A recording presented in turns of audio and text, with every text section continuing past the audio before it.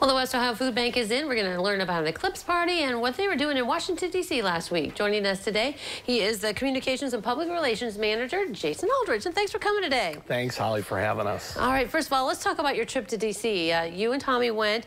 Why did you go to D.C.? What was the importance of that? So we went as part of what was called a fly-in, and that was organized by the national organization that we belong to, which is Feeding America, and then our Ohio Association based in Columbus that covers all of the 12 or 13 food banks that are here in Ohio.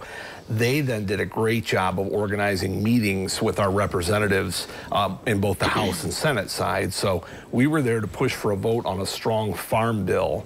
Folks may not realize when they hear the term farm bill, it's just not about farms.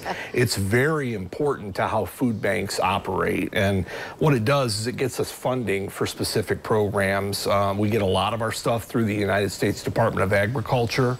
We also have, of course, SNAP benefits, TFAP, WIC, other kids programs like school breakfast, lunches, snack pack programs, and our CSFP program. That's the senior box program where those 60 and older that meet a income requirement get a food box every month from us.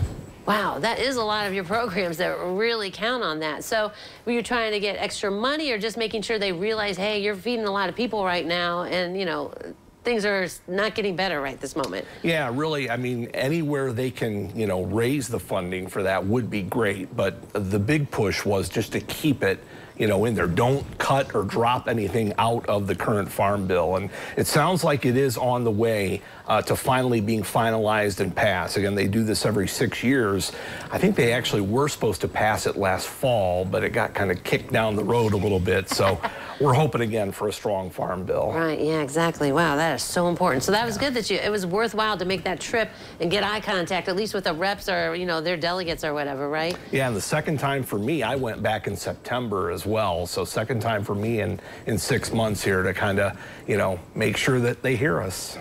All right, well, hopefully they did. Yeah. Okay, so everyone is pumped up about the solar eclipse, and you guys got something too. You got a lot of parking, so tell us about your solar eclipse viewing party. Yeah, I think everybody knows there's something coming on Monday, April 8th, and we're shining a light on hunger is what we're calling it. So we're going to basically open up our lot. Our gates will probably open around noon and then stay open until they fill up. We're guessing probably about 100 cars we can fit back there comfortably.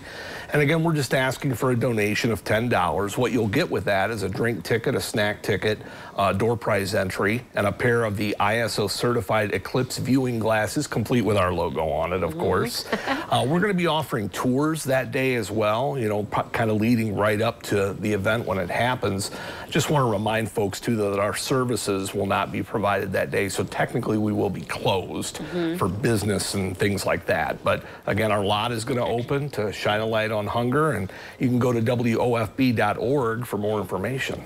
I think that's neat that tours are possible, because I think people don't understand your huge operation and what all you deal with. Yeah, that's, again, another highlight of the day. While they're waiting around for the eclipse to happen, you can get a tour of what we do and what we're all about and actually see it up close and personal. All right, so of course that's April 8th, and you get some stuff for your donation. Thank you very much, Jason, for coming today. Thank you, Holly. All right, don't go away. Noon Edition continues in a moment.